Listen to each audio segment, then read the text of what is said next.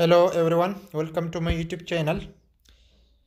Guys, if you find this error in the SQL Server installation, Microsoft Net Framwork 3.4 service fake is required. This will be easy. Just type here control panel in the search bar, okay? Control panel and open control panel. After this, select programs, okay? This is programs.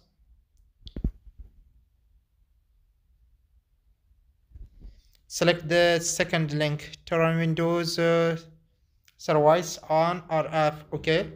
Just wait, now this will be load. Now Net Framework 3.5, okay? And 2.0, select this one and click. Okay, the searching for required files started. Connect your computer to internet. This will be downloading required file. Okay, Net Framework 3.5 service fake.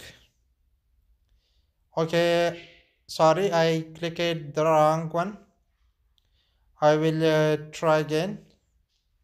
Select the second link and select here Net Framework 3.5 and just click on the first link. The first link, okay? Downloading required file. Now the required file will be downloaded. This will be take some times.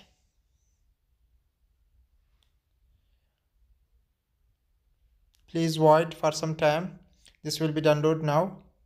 I will stop recording because this will be take long time. I will come back soon.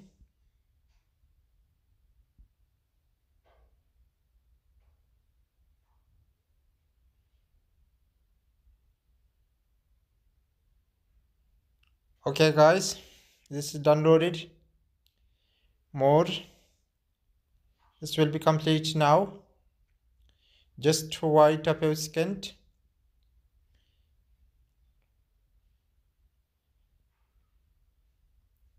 Downloading required file will be complete now.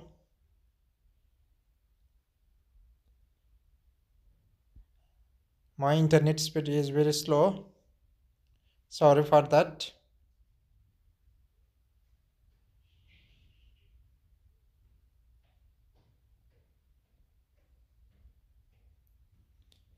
Okay, no problem. Just wait around 1 minute. This will be complete now.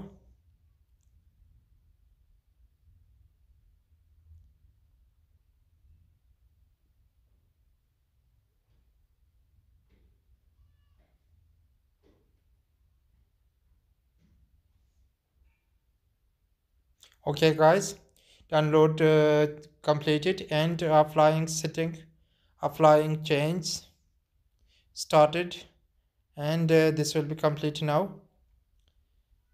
in a few seconds. You will see in the next page some more string. Applying change, Windows control panel, okay? Windows completed the required change. Just close this and return to the Microsoft installation page.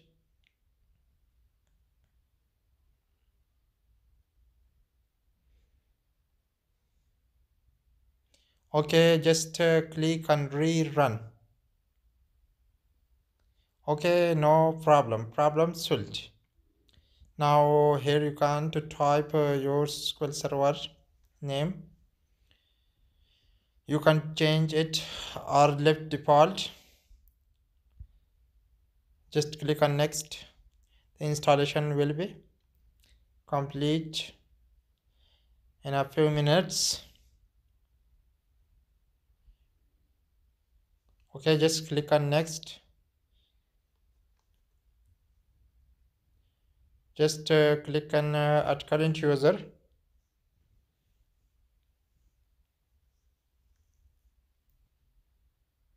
You will not face more error. Just a few button left. Just click on add current user and next. First click on add current user and then click on next.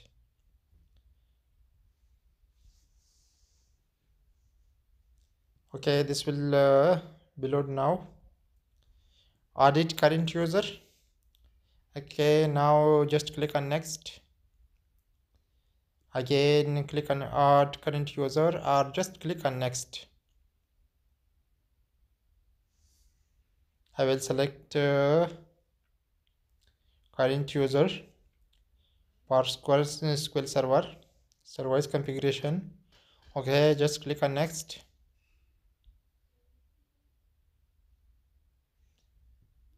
Okay, just click on next.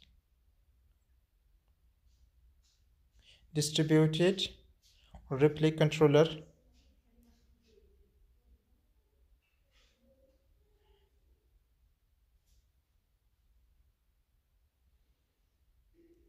Okay, now just click on next.